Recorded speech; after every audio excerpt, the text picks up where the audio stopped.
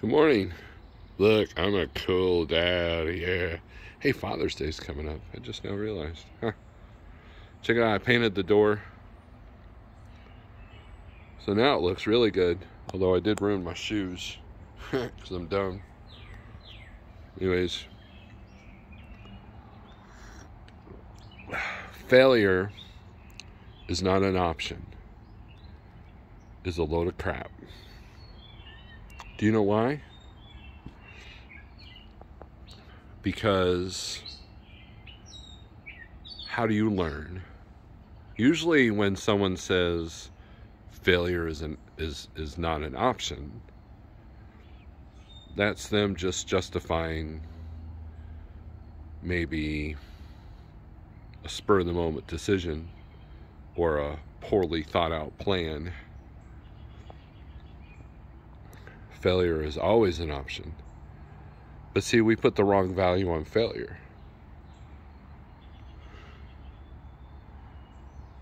And because of that, we get on the internet, we want to be inspired, we want to be motivated, we want to have people who are successful telling us how successful they got and how successful you can be. And sit there and say, failure is not an option. Because when your back's against the wall, there's only one way to go. Forward. You have to fight. Blah, blah, blah, blah, blah. Here's the deal.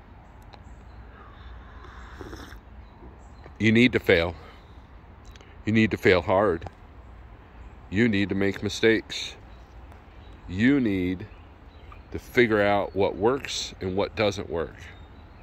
Think about these music groups that will sit there and have they're called the one-hit wonders, right? They have one song that makes it.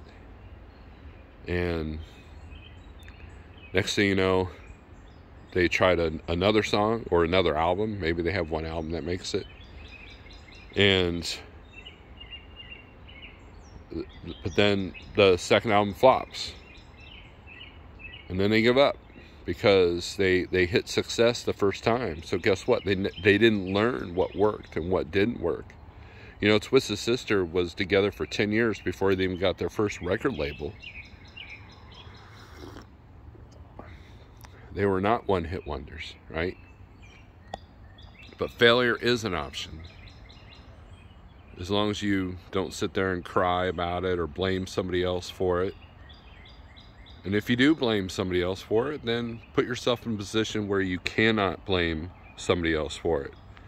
That's essentially what I did at Landstar. I blame Landstar.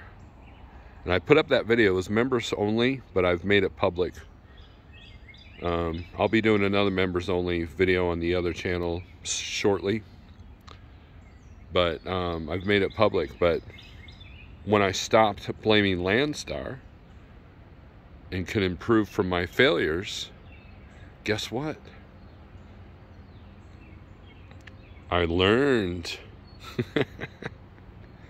So don't be part of that toxic positivity or blind devotion, dedication without thought.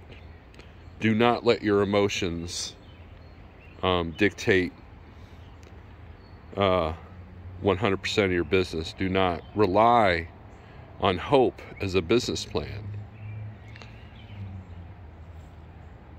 And learn from your mistakes. You're going to make mistakes. Most people don't give themselves room for error. If you're in the trucking world, if your business costs are $1,000 a day, there's no room for error.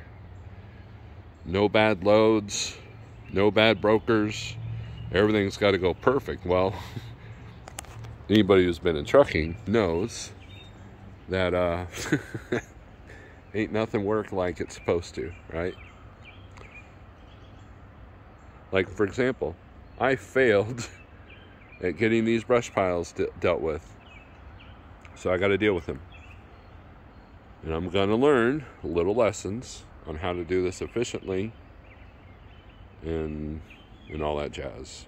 I learned that siding a garage was probably cheaper 20 years ago than now, after some damage is done. But we keep going on. I don't beat myself up. I don't waller in my misery, which, you know, I've been known to do. Remember, I sang for a death metal band for a long time because I wallered in my misery. Actually, Apnea had songs that wallered in misery and or were inspiring to motivate. I was kind of bipolar that way. But anyways, cheers. Good morning. Listen to birds. And you know what they're telling you?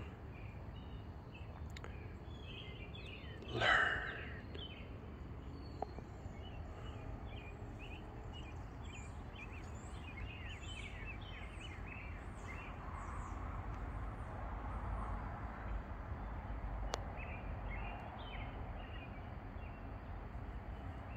Thanks for watching.